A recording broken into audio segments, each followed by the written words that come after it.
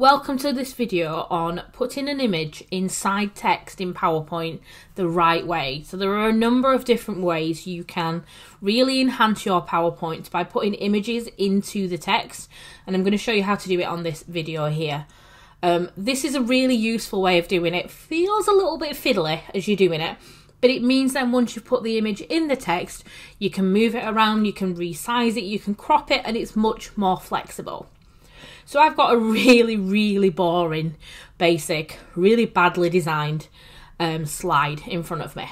And what I want to do is put that image in the text so it looks much more funky, much more visual, and I can start to then work from there. So I'm going to show you exactly how I did this. So I'm going to go back to the first slide, and I'm just going to take a copy of that slide because I've got the text on, and I'm going to get rid of that image because I'm going to do something else with it. And what I need to do here now is I'm just going to make this text a lot bigger because it needs to be really nice and visual. And you do want to have a nice bold font so you've got loads of space for your image to pop in. And I'm just going to make this nice and central. Use the lines that pop up so that it's right there in the middle.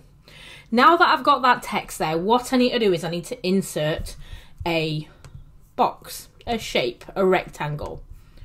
And I'm just going to do that across the whole slide. And what I tend to do is go straight away and make sure there's no outline on that box, and then change the colour. And I'm just going to then send it to the back. So I'm going to go into the arrange and send it to back. Now there are shortcuts for doing all this, but I want to show you where all of the functions are on the ribbon. And I'm in the shape format tab on the ribbon because I'm clicked into that rectangle that I've added. And I'm selected on that rectangle. What I need to do now is shift and click on the text so that the text is also selected. So I've got that rectangle in the background that's white, selected. There's no outline, and I've also selected my text. And what I need to do now, again in the same ribbon, in the same tab in the ribbon, in shape format, is to come to the left and hover and find merge shapes. And what you need to do there is click on the subtract option. So when I click on subtract, it's all disappeared and it kind of looks a little bit worrying, like, oh my gosh, what's going on?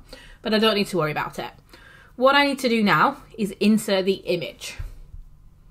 So I'm going to go to Insert, Pictures, and pick this image that is sat on my desktop. And you can always drag it in if you want to as well. And that's the image from the initial piece. Now, before I do anything else, I'm just going to crop this so that it's just a nice sort of shape and size for what I want it to be. And then if I click on it, I'm just going to make it bigger.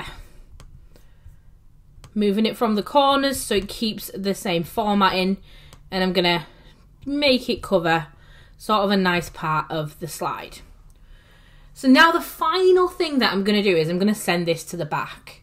So remember the rectangle that I added and then I merged with that text is currently at the back. My image is on top. I need to send that to the back. So again, I'm going to be in my ribbon at the top, and I'm going to click send to the back, and then immediately if I click away, you can see now that that image is popping through with that text. Now because I've done it in this way, if you click into your text, I can move that image around so that it just fits really nicely. It works for however I want it to present when I'm there. So it enables me to crop it. Once it's in there, I can even click on this and I can even resize the picture as it currently is. I can even go to the picture format tab at the top and I can crop it, or I can use my shortcuts, whatever I want. But because I've added it in this way, it gives me much more flexibility. So a couple of steps there you need to follow. You need to add a rectangle to your presentation. Make sure there's no outline. And then select that rectangle and select that text and merge the shapes and select the subtract option.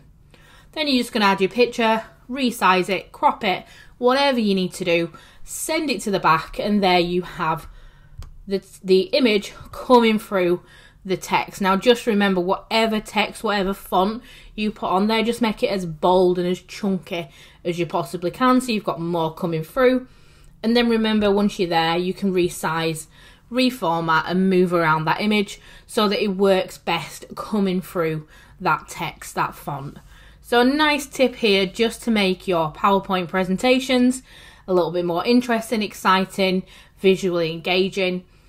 Please don't forget to like and subscribe, and let me know what videos you'd like me to record next.